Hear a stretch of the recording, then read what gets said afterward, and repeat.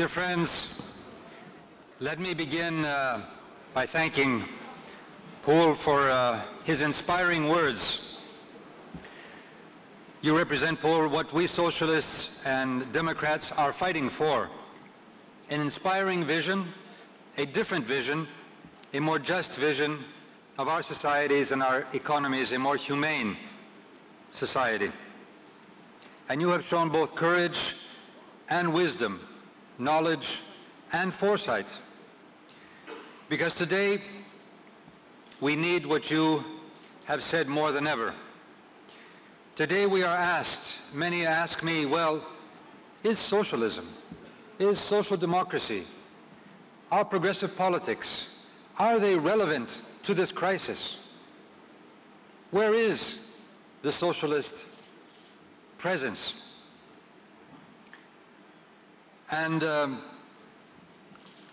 think the answer you have given, Paul, is very clear. And our answer is very clear. Europe today would not be in this crisis if today we had a socialist, social democratic, progressive Europe.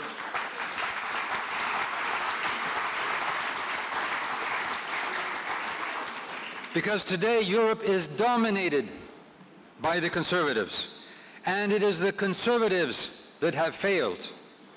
They have failed Europe, and they have failed their people. They have failed our people. As in Greece, where we, the socialists, we have been prudent, we have been courageous, even patriotic.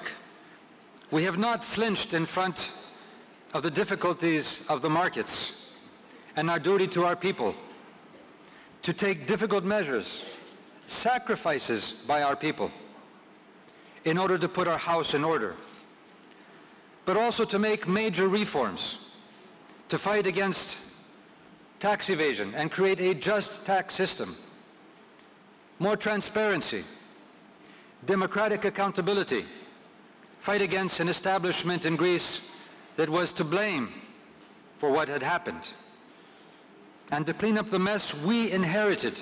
We inherited, and people sometimes forget this, we inherited from a conservative government. And yet we even sought out and were able to have the goal, make the goal a reality of a wide grand coalition, even with the Conservative Party, who was to blame for much of what has the situation we were in. But we did this because this was our duty to our people. But it was also a conservative Europe that turned a blind eye, did not check the previous Greek government when its spending went up to 16% deficit in 2009, when the total debt of our country almost doubled in the 5.5 years of the rule of the conservative government. But dear friends, we know as socialists that we must be fiscally responsible. And we have shown this in Greece, we have shown this in Portugal, we have shown this in Spain. We also know that this alone will not solve the crisis. Fiscal discipline alone will not solve the crisis.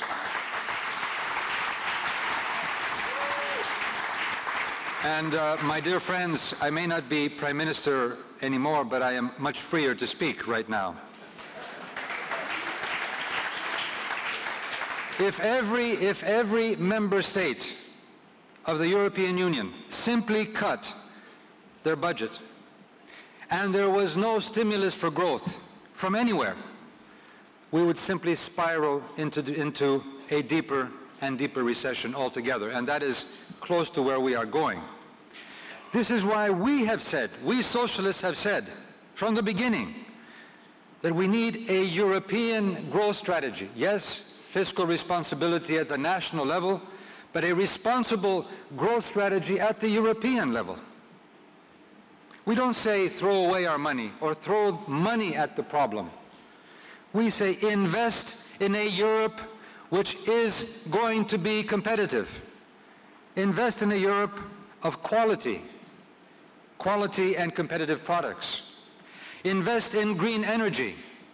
invest in infrastructure projects, in Europe-wide energy grids, invest in broadband, invest in transportation projects that will unify and strengthen Europe. Invest in people, invest in our youth, invest in our training, invest in our innovation, invest in jobs, jobs and jobs again. And yes, we do have the funds, if we have the will. If we adopt a financial transaction tax, if we use project Eurobonds, if we adopt a CO2 tax. These proposals have been our proposals over the past years. The Conservatives, they pay lip service to these proposals, but in practice, they have done the opposite. But we Socialists have said more. We have said that in this globalizing economy, competitiveness has been based on inequality and not quality. Emerging economies, while impressive and hopeful for the world, do take advantage of these deep inequalities. Lack of labor laws, lack of collective bargaining, lack of social welfare, low wages, often even lack of human rights, lack of the environmental protection. This is what we are competing against. And all the above give a temporary competitive advantage to these countries. But is this the model we want to emulate?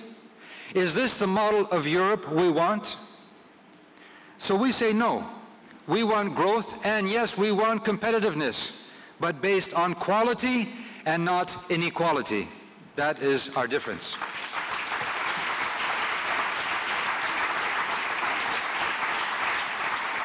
We also say we need regulation. I would call it something deeper: democratic governance and democratic oversight.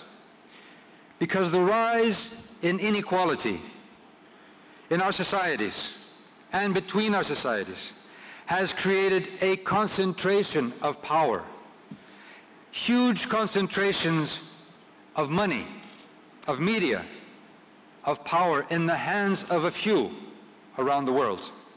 We have created an uber class, a super class that is beyond democratic control of our nations. And this is a deep democratic deficit. A superclass that is stronger in money and in power than our own democratic institutions, that can even capture, whether it is lobbies or whether it is through corruption. It can capture our democracies. And this has happened even in the US, notwithstanding in many other parts of the world, where now people are taking to the streets and are saying, let us reoccupy our democracies. Let us rejuvenate our democracies. Let us bring democracy back, because it is lost to the hands of the few that have the power. And they say, let us redistribute wealth in order to redistribute power. Or let us say, maybe redistribute power in order to redistribute wealth. And this inequality of power is what many intellectuals and Nobel Prize winners today are saying was at the core of the financial crisis, as it was in 1929, as it is today. And in my country, I called for a referendum. In fact, I called for a referendum in order to redistribute power. Yes, to give power to the people, to voice their will, to go beyond vested interests, and strong conservative establishments that did not want change and reform. Because, yes, the first 2 years was a big toll on the worker, the pensioner, the average man or woman in the street. But now we are making deep changes in an establishment that does not want to change. And this is very progressive. So I wanted to allow the people of Greece to decide our future and the ownership of this major reform program, and to make all parties and in particular the Conservatives, accountable and responsible beyond these simple populisms and rhetoric. And of course it did work, because now we brought them into a grand coalition. Yes, I called for a referendum because I said beyond anyone else, beyond vested interests, beyond bankers, beyond media moguls and barons, beyond the closed-doors politics, there is our citizen. And I believe in our people, in the people of Greece, as I believe in the people of Europe. And if we are to fight inequality and injustice, we must mobilize our citizen by giving them a voice, bringing them to create this new Europe we want to make. But we socialists in Europe, and you, Paul, years ago, warned of this inequality and this injustice, from hedge funds to rating agencies. But where is conservative Europe? All talk, no action. Where is the transparency for banks and the financial system, which we have talked about at least since 2008 and even before? We talked about this even before the crisis of 2008.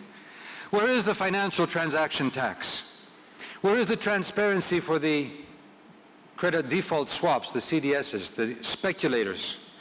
Where is the democratic oversight of rating agencies? Where is the transparency for tax havens that are robbing revenues of our countries and our peoples? When we are paying back to banks, but these banks also, this financial system also gives loopholes to the rich so that they are not paying their taxes, but the people, the worker, the pensioner is paying his or her tax. And where is Europe in this? Europe has lost its role and its potential under conservative rule. Europe has lost its potential and value and even moral standing worldwide under conservative rule. Where is Europe when the world around us is changing?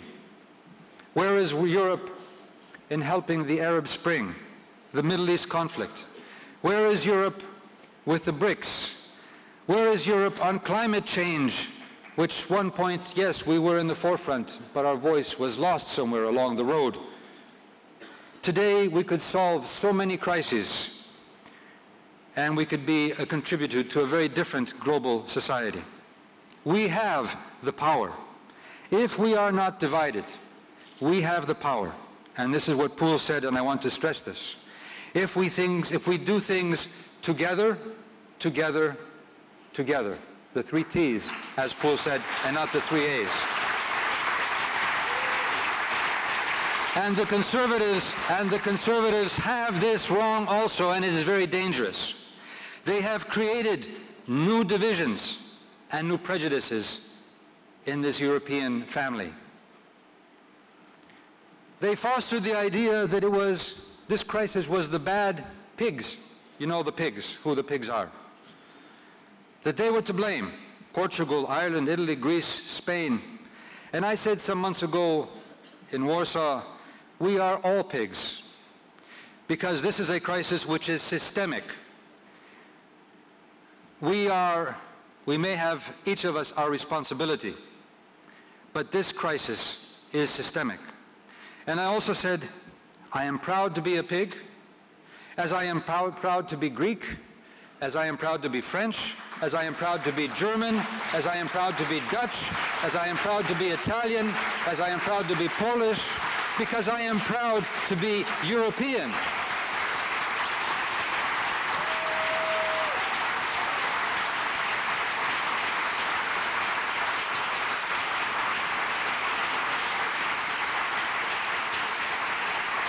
And this is why we must go beyond our petty nationalisms, our prejudices, and our politics, these politics of fear that the conservatives are promoting.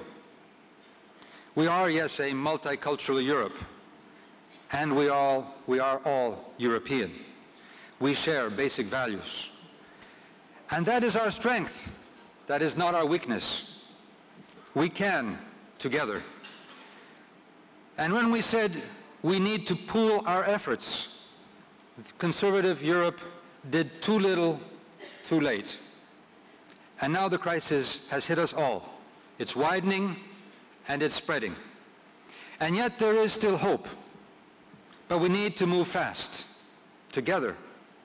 For example, Eurobonds or stability bonds, pooling our strengths, not simply pooling our debt, but pooling our strengths, will create a strong euro and a strong reserve currency in the world, where many emerging economies and others will want to invest in. But we cannot do this 3 or 2 or even 1 year in the future. The crisis is upon us, and it is upon us now. You see the difference between conservatives and the socialists or Democrats. Our policies are based on real cooperation, coordination, pooling our powers, respecting each other in order to deal with the markets, whether it is climate change, whether it is migration. We want to work together to deal with these issues. The conservatives, while talking about a strong Europe, have divided us, have created new fissures, new fears, new nationalisms, and new scapegoats. And this is tearing at the foundations of this union.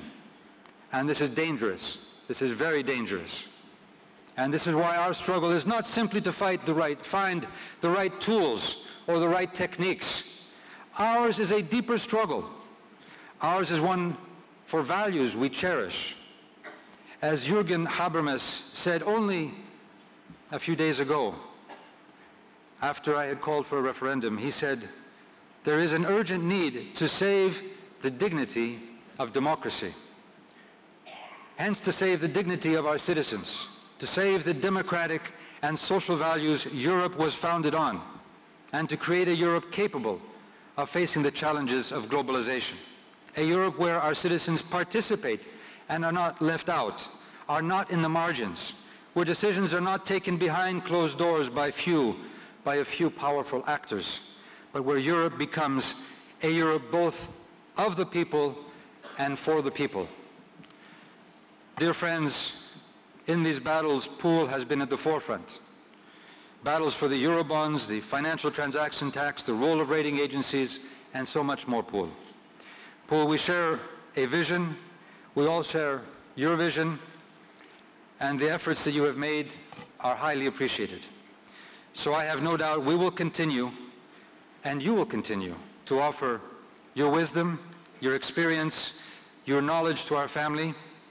I wish you the best, and we're all looking forward to our continued operation, our continued cooperation and continued struggle. And the struggle will go on, and yes, venceremos, we will win.